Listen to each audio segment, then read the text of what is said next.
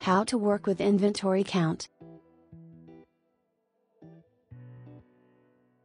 Inventory count is a part of the advanced inventory management and is available only to those users who have subscribed to this functionality. Inventory count functionality allows to reconcile the expected and actual inventory for all or selected items. See the amount of inventory loss or surplus inventory. Keep documents for each inventory. Go to the Inventory Count section in the Inventory Management menu.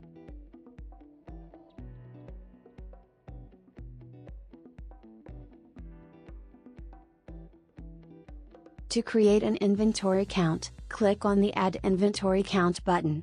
The form Create Inventory Count will open for editing. Select the store from the drop-down list where you would like to perform the inventory count. You can also make notes in the Notes field. Then choose the type of your inventory count, partial or full. For a full inventory count, you do not need to choose the items for the count, because all items in the system whose track stock option is enabled will be automatically added to the document.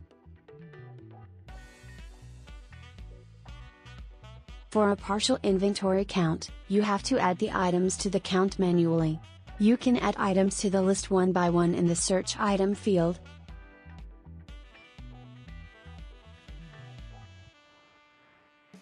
or you can add a whole category by clicking on the Add by Category button,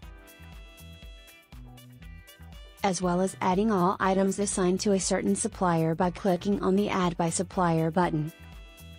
Please note that when adding items to the list, you will not see composite items and items whose track stock option has been disabled.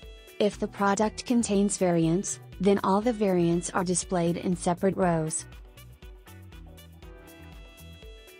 You will see the current stock information of the chosen items in the selected store at the Expected Stock column. Click on the Save button to make an inventory count document, or Save and Count to make a document and start the inventory count. By clicking on the Count Stock button, you can start the counting process. You can enter the counted quantity in two ways. First, search and select the item in the Count Item field.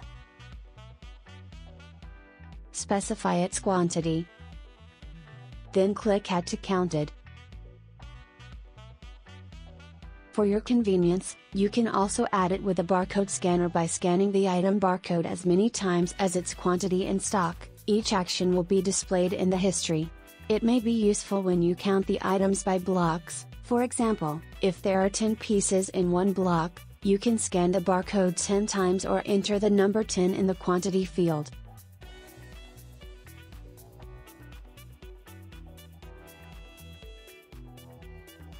Second, fill in the quantity of the items in the counted column.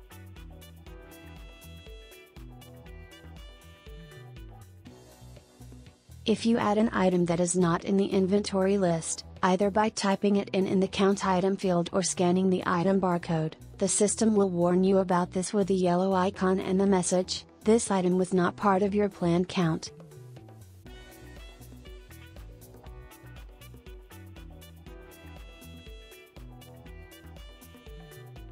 You can delete it or proceed. You will see the history of quantity changes on the right side of the screen. Therefore, you can cancel the wrong entries at any time. The system automatically saves your count every 30 seconds to prevent data loss.